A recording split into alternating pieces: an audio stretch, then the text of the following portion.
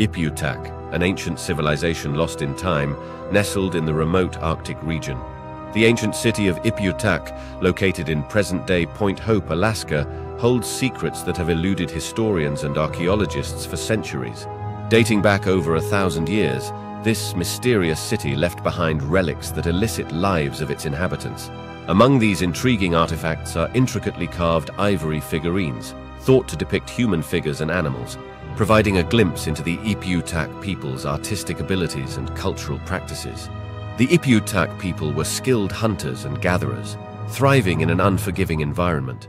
Through careful analysis of the remains found in their burial sites, it is believed that their diet consisted mainly of marine mammals, fish, and local vegetation.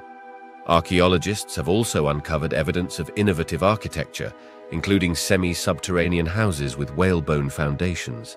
These structures, built to withstand the harsh Arctic climate, were an early example of the Ipiutak's engineering prowess. The city of Ipiutak was a testament to the adaptability and resilience of these ancient people. The manner in which they constructed their homes and utilized local resources demonstrates their deep understanding of the environment they inhabited. The precise reasons for the demise of this enigmatic city remain unknown. Some theories suggest environmental factors such as rising sea levels may have contributed to its abandonment. Others speculate internal conflicts or cultural shifts forced its residents to seek new horizons.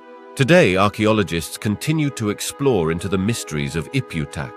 Each artifact uncovered provides more insight into the ancient city's unique way of life.